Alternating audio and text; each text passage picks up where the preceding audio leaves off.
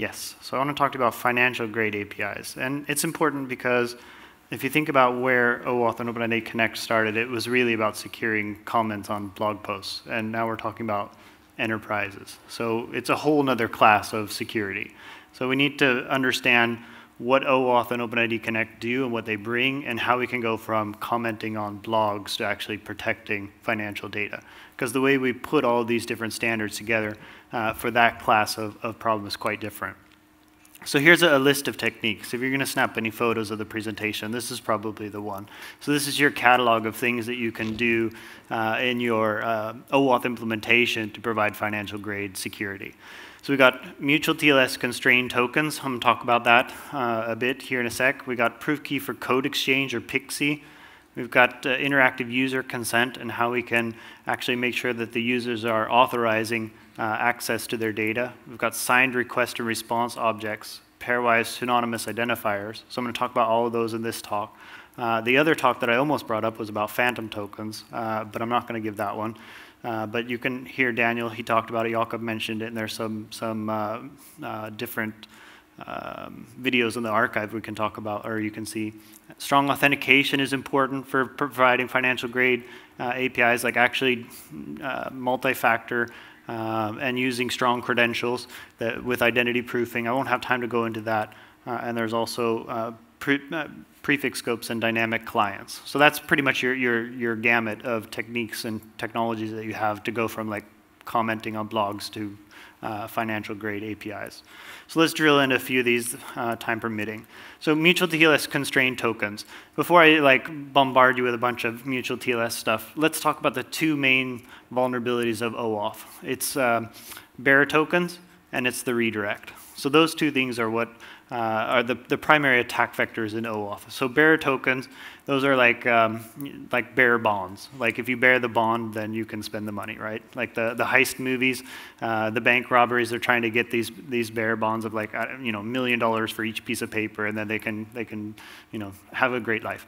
So if you have a bearer bond, if you steal some bearer bond, then you bear it, you have it. So a bearer access token is if you have the token, you're that user. So that's like the Achilles heel, because if I can snatch someone else's token, I can become them. So what we want to do is we want to do the opposite of that, which is we want to have some sort of token that is tied to the entity, the person to whom it was issued.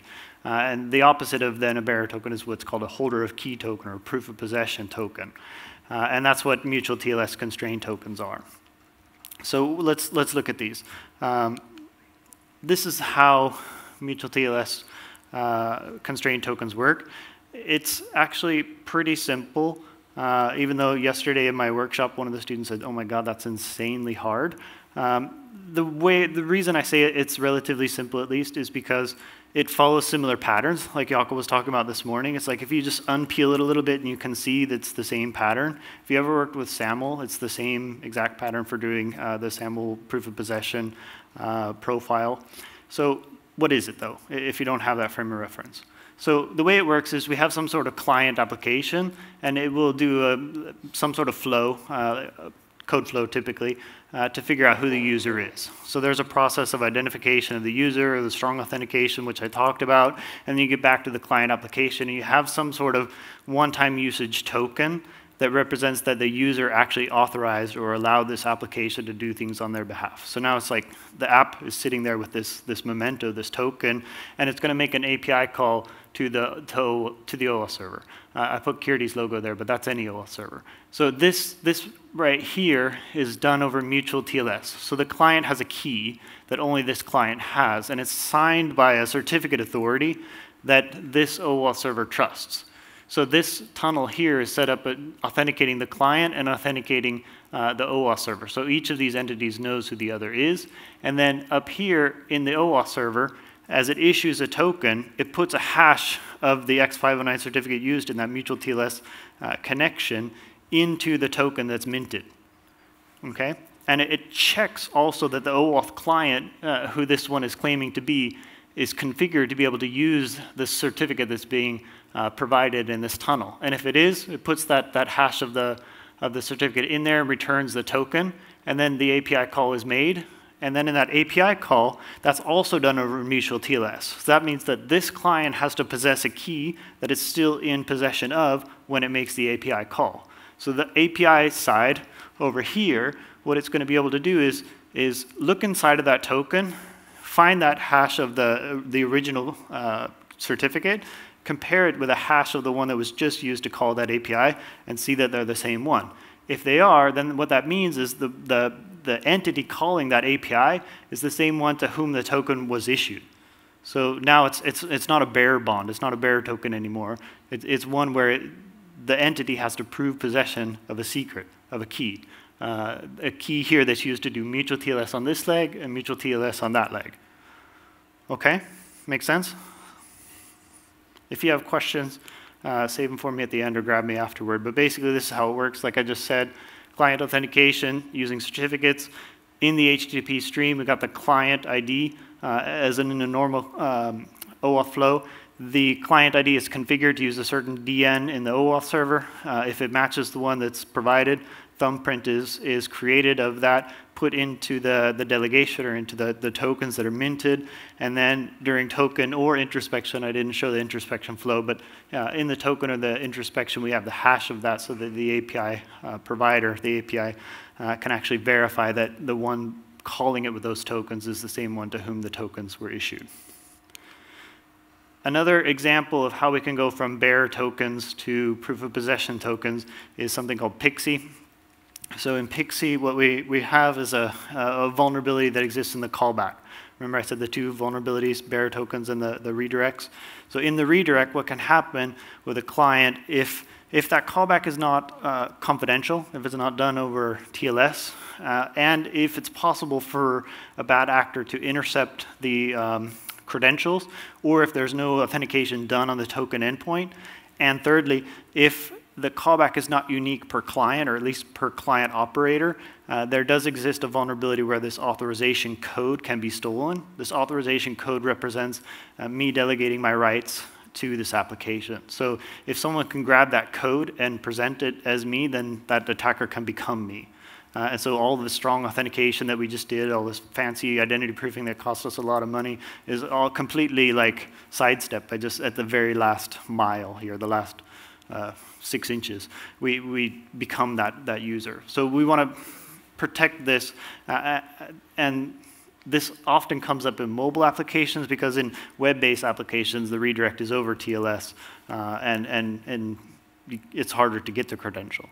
So it very often comes up in mobile. To see how this happens, let's look at this flow diagram where a legitimate application will start the authorization request. That will call through to the OAuth server. The authorization server will return that code, that one-time usage authorization code, and then it will be grabbed right here in step 4. So on that callback, this is not then sending the callback to the legitimate application, but to the malicious one. And then if the malicious application has been able to, like through a proxy or some other means, stolen the credential, the client ID and the secret, it can redeem that code as the legitimate application, and the OAuth server has no idea that it's actually a malicious application, so it will return the tokens, and this token will then allow this application to call APIs on behalf of the user of that application. So what we can do is we can add a step 0 into this to prevent this. And this step 0 works similarly to the certificate constrained tokens in that the legitimate application will use a proof key to prove that it is the actual application that starts this flow, and the OAuth server will refuse to finish it unless that proof is verified. So the way it works is in step 0, we create a secret key that's used just for this authorization request, and we hash it. The hash is sent during the authorization request. That's stored by the token server. Code is returned. When the code is sent up with the stolen credential to the authorization server, it's missing the secret, and so an error is returned to the malicious application, and it no longer gets the tokens. The legitimate application would have access to that secret and would be able to provide it in that last step, so it and only it would receive the tokens. I won't say much about interactive user consent to provide banking grade security. What I'm talking about is this final step in the authorization flow, which honestly you don't often see because you give consent through like an employment agreement or terms of service or a software license agreement. But sometimes you do see it, especially when the OAuth server and the application are built by different organizations, different providers. The thing that I want to refer you to is a talk I gave at Nordic API's platform summit about the UX part of consent, if you're interested in that. But the thing that we've been learning in the last 6-9 months a lot about on consent is to do a digital signature over this. So you're asking the user to consent to allow them to, like a different application to access your account information.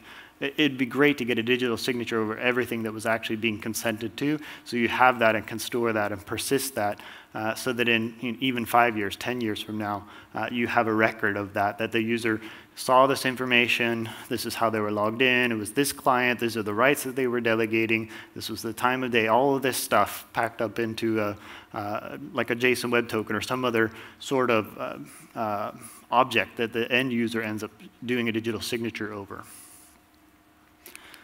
That's banking grade. So let's also talk about request signing and response objects. So important in banking grade, even, when I say banking grade, I'm not just talking about banks either, I'm talking about healthcare, I'm talking about government, I'm talking about, high security. So in this, we need to make sure that there's no malware installed in the browser, in the user agent, because most of these OAuth flows go through the user agent. So how do we know that they're not being tampered with in flight? The way we do this is we sign the request from the client sent to the server and back. So we have some information here, like the client identifier scopes and some additional metadata, perhaps, that the client application wants to make sure is never tampered with. So it puts that into a JSON web token, it signs that, and it sends it over in the request parameter, so like on the query string. And then you have that jot there. So the OAuth server will be able to see that, validate that signature, see that it hasn't been tampered with by any malware or any malicious actor in the middle. So then it could present that information, and then if you combine that with what I was just talking about with digital signatures, you've got like the whole way. There's no way that this could have been tampered with in flight. We've got a signature over that presented to the user, and then we can persist that. So we can also sign the response that's sent to back to the client as well, so the client will know that nothing was tampered with on the way back. All right, let's talk about pairwise pseudonymous identifiers. Besides being hard to spell, a pairwise pseudonymous identifier means like a random user ID that's created. So some unguessable user ID that will be given to the client application instead of like their real name or their social security number. And this is important so that different applications can't start tracking what the same user is doing on different client applications. So the pairwise in that means the pairing of the user and the client and the OAuth server. So the actual user ID is never shared with any of those client applications, just some random unguessable ID.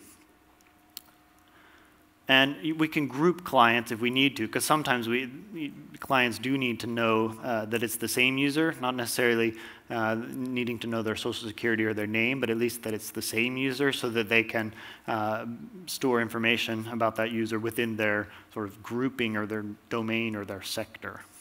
So we need a way of doing this pairwising across the group of clients. So let's look at this, how it works. We've got some user, Alice. When she logs into Cloud App 1, the OAuth server doesn't tell her that it's Alice, but just some random ID. Later on, when she logs into www1, some other client, she gets a different random user ID. And now what happens is that this operator of this application can't go to this one and say, hey, what was Alice doing at your website? What was she doing at your cloud service? And build up a profile on her like that. So by just giving a random ID, they can't collude like that. So the pairing is between the client and the OAuth server. So what happens when you actually do need to have some OK collusion? like in this case where we have a cloud application perhaps and a mobile application. And these need to know that it's the same user so they can see like what services were bought or what has been subscribed to.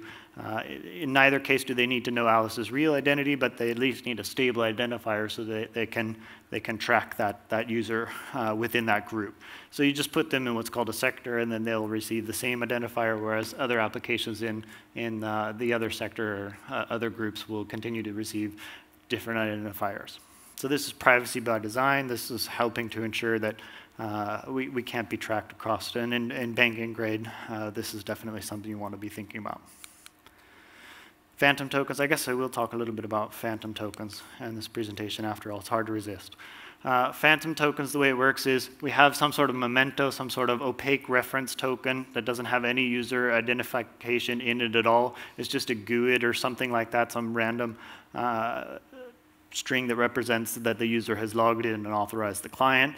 And typically, in any large-scale deployment, you won't call an API directly, but you'll go through some sort of gateway or proxy.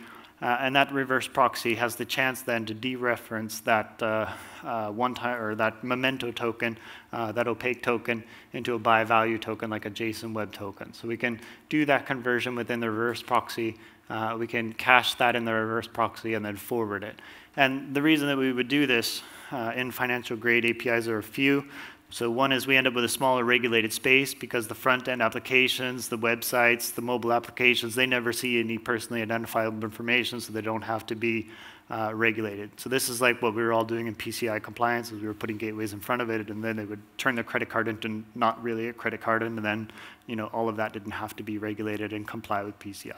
So it's the same idea that we've been doing before, but applied to OAuth and OpenID Connect. So we end up with a smaller regulated space, and it's also not possible for the client to access any PII because it's not even there.